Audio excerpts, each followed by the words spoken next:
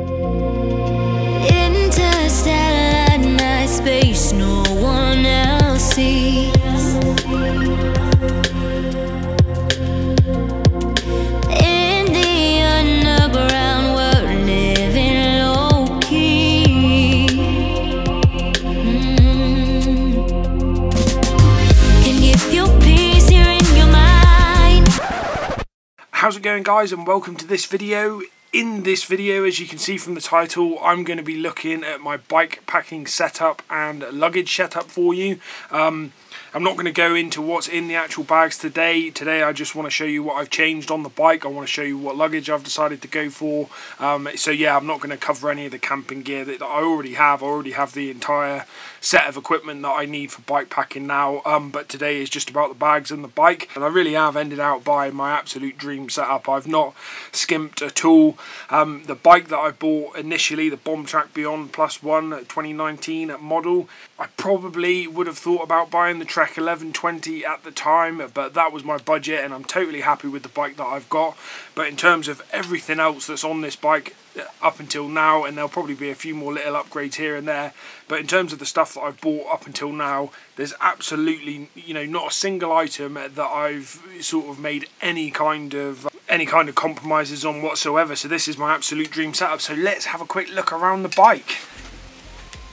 Okay, so there she is, an absolute thing of beauty. That's it, completely loaded with all of the bags that I currently own.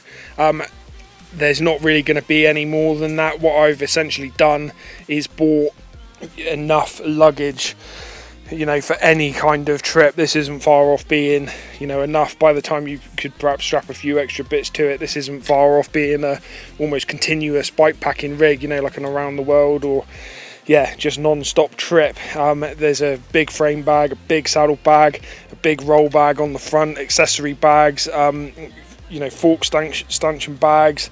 It's got absolutely everything, a fuel bag, a second fuel bag. It really is like, the full setup with the intention of not having to ever have to add any bags to my bike packing setup, but if anything, perhaps removing one or two for when I go on slightly shorter trips and I don't need to carry all of that stuff. So first of all, let's look at what I've changed about the bike. The main upgrade that you can't see, which you should do on every bike really, is that I've converted those tyres to tubeless. The wheels were tubeless ready, everything was all ready to rock and roll. I just had to buy a couple of valves and put some sealant in there and pump them up. So that's been done. They're now completely tubeless. Pedals that I went for were, it's a set of flats. I like flats, I don't like clipless pedals, and that's something that's never going to change about me. So I've gone for a set of DMR Volts V12, so that's about it, DMR V12 pedals. The final change to the bike itself is the bar.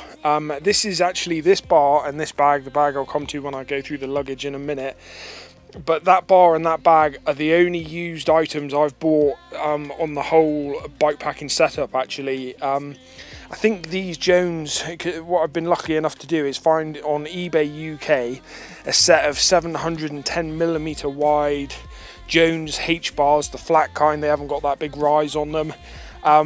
And they're in the custom butted, they're the custom butted one, which means that they weigh like 200 grams less than the normal 710mm wide bars. So I've got a real good deal on these. I think I paid like 130 quid and they should be 300 and something, I think, for the custom butted version. On these bars I've put a set of ESI extra long, extra chunky grips. They're the XXLs, not extra longs. I've had to cut them down slightly. That end is actually cut off and sanded back. I've had to do that on both sides. So yeah, they're the grips I've gone for, the ESI extra chunkies. And then this bar tape I've put on, and it's called, I've just done it to cover the whole of that kind of loop part of the bar, if you like. And that's also ESI RCT silicone wrap bar tape. So, and yeah, that's just to protect it really, so as I can use these as hand points. I can put my hands when I'm climbing or when I'm descending as well. I can rest them on there quite nicely and comfortably. Don't really have access to this bit here, but if I decide to not run that Jones bag, obviously I can use that as another hand point.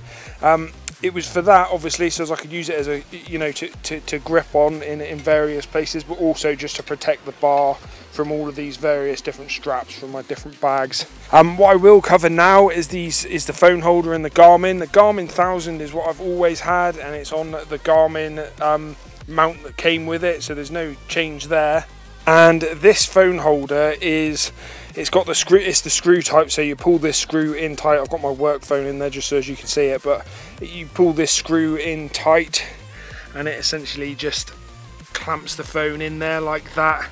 I'll put links to in the description to stuff like that, probably all of this stuff, but that there is called an Enoneo, that's probably how you pronounce it, E-N-O-N-E-O mobile phone holder, and you get it on Amazon for like €17 I paid. So that's turned out to be good actually. I've ridden on gravel with this quite fast downhill with that phone in there, and it's been absolutely fine.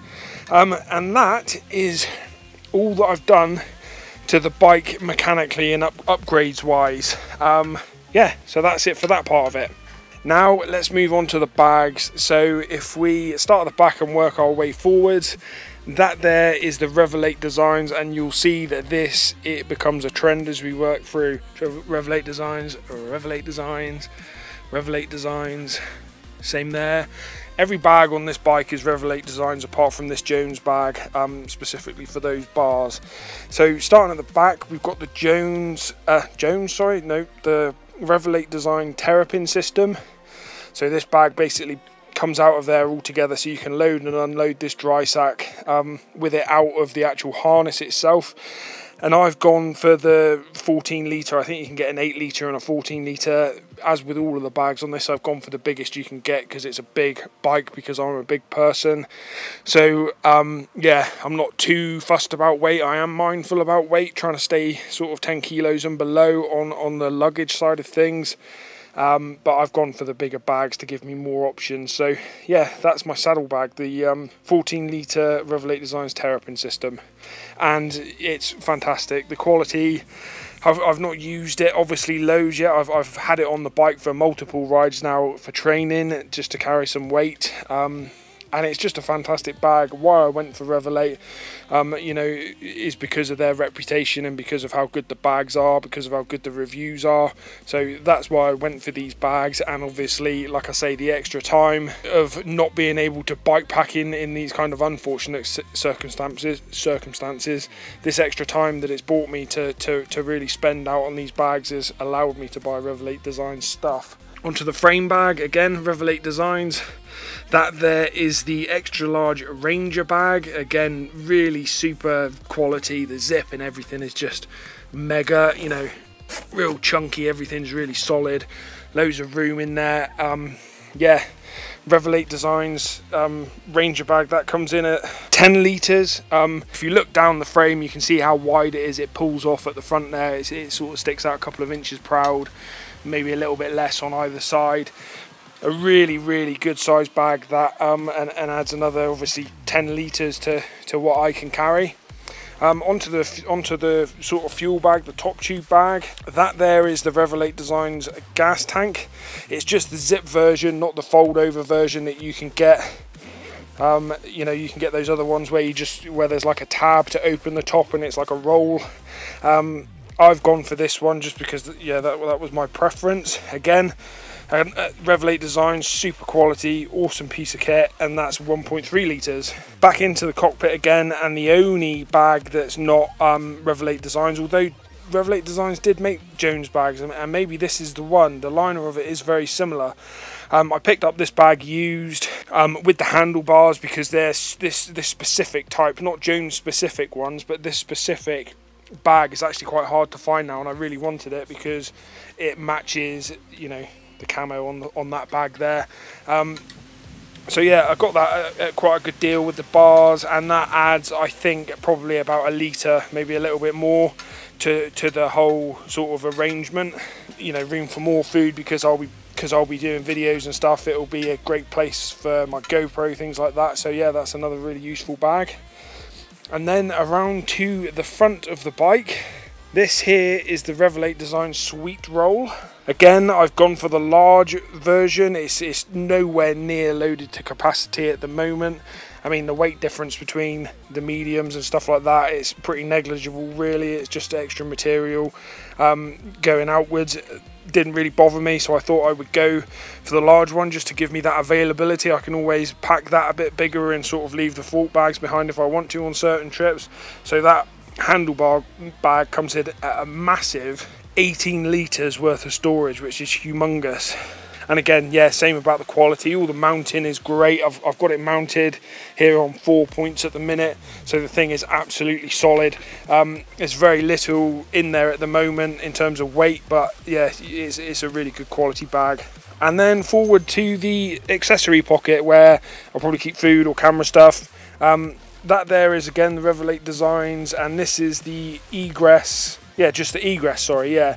That comes in at 2.8 litres. It's got a nice liner inside it as well, so I won't go into it too much at the moment. I'll do bag reviews on everything when I come down to it, but it's got a great liner inside there, so it's all nice and padded for like putting cameras and stuff in there. And again, yeah, it gives you like another nice sort of 2.8 litres of storage, which is perfect.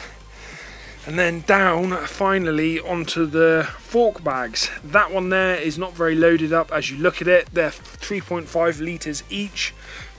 Again, they're Revelate Designs. These are called the Polecat. Yeah, like I say, 3.5 litre each. They've got these loops on there so as you can run your straps through them, so as they really can't rattle off. Really nice quality, same as everything else. Roll down and sort of fasten together at the top to make them watertight. And they are mounted on 2 at the front of those cages that you can see there, and then that cage underneath there that's got a Nalgene, a 1 litre Nalgene bottle in it, and then that one there's a different one again. That's the Lazarine. I'll come back to that in a minute. But yeah, those 3 sort of, I guess you would call them anything rack type things, are by Blackburn. They're the Blackburn Outposts. I'll put a link to those in the description. So I've got 3 of those. Really not expensive by comparison to a lot of them, and still relatively light. So I've been really happy with those. Yeah, they've only got the 2 mounts actually. I would have preferred if there was a 3rd mount at the top, but there's only the 2, which is fine. Yeah, and then just coming onto that there is the Lazarine Power Cage, I think it's called. A really super tough aluminium bottle holder by Lazarine that really pinches in tight on metal bottles and stuff. So that was just another good bikepacking.com tip that I went for. Inexpensive and really robust and light. So that is about it, guys. So with all of those bags, when I run the full setup, you know, if the bags are full, not that the bags would be full ever probably, but that full luggage set gives me over 55 litres of luggage. Oh sorry, no, almost 55 litres of luggage volume, which is insane. That's a lot of luggage to be carrying, I guess, but this is how I want to do it. I want to travel probably slightly on the heavier side, you know, knowing that I'm slightly on the heavier side, having slightly more difficult days, but making up for that by the fact that I'm not racing, I'm just going to go steady. But then it makes everything else much more comfortable. Camping, cooking, I want to carry nice food, or what, you know, I've got a decent little cook set. Clothes and stuff. My tent and stuff is small. Everything I've got is ultralight and small. I've not skimped on anything. I just want to carry a few nice things, like, you know. And this really now, I think, is pretty much the final setup. The Jones, I was just so lucky to drop on with the Jones. I was umming and ahhing about those for ages because they're so expensive to buy new. Lucked out when they came up on eBay and just made sure I was the winner of that item. I will probably, the saddle has been okay so far. I've got no real gripes with it, so I'll probably carry on with that one until it's got a good bit of wear on it. It's a bomb track saddle that came with the bike. But obviously I want to go for a leather Brook saddle in the not too distant future, just because of the longevity, the comfort, how cool they look. Yeah, so that's one definite upgrade for the not too distant future. And then the other upgrade that will definitely happen at some point is going to be the brakes, because these are the SRAM levels, the base level brakes. I mean, they're good brakes. The stopping power is absolutely fine, no problem at all whatsoever with that. But what I don't like about it is it doesn't give you you can't use the matchmaker type clamp setup, the base level brakes, so they don't come with like the option for using a matchmaker on there, which I would like just to get rid of that kind of extra bit of clutter that doesn't need to be there. Plus it'd be nice to have a slightly better set of brakes on there, perhaps a 4-pot set of brakes, because of the fact that me and the bike are going to be a heavy old beast to stop. Okay, I think that's it. That is what my bike looked like. So I hope this is good for you guys to actually see a little bit of stuff happening towards bike packing. I know I've been doing a lot of cooking stuff, getting ready for the recipes that I want to cook when I go out there. But in terms of actual bike packing, I seem to have been talking about it for a long time, and in actual fact I've been talking about it probably for 6 or 7 years, maybe a bit longer, but certainly on the channel I've been talking about it for a couple of years. Yeah, I hope that this shows you that I'm really serious about it, and that gives you some sort of reassurance that you'll start seeing some cool bikepacking content in the very near future. My first trip should be towards the end of June. Let me just flip you around. So yeah, my first bikepacking trip should be around about the end of June, maybe the start of July. That's when the lockdown situation in Spain becomes such that I can go out on my bike and stay out overnight. At the moment, the time limits have gone for when you can go out. So you used to have in the last phase you had to go out between like 8 and 10 in the morning and 8 and 10 at night or something. It wasn't that, but something similar to that. Now you can go out at any time during the day, but it has to be between like 8 o'clock in the morning and 11 o'clock at night. So basically you still got to return to your house unless you're in one of your own second homes. So perhaps I could see this as a second home, but I don't think I'll get away with it. So yeah, as soon as the lockdown rules have been completely lifted, at the end of June is when it's proposed to happen, I'll be getting out on the bike for bike packing, and you'll be getting some nice bike packing videos. So that's it. That's you up to date on my bike and luggage situation. I hope you've enjoyed that. My next video will be another cooking video until I can get out on the bike.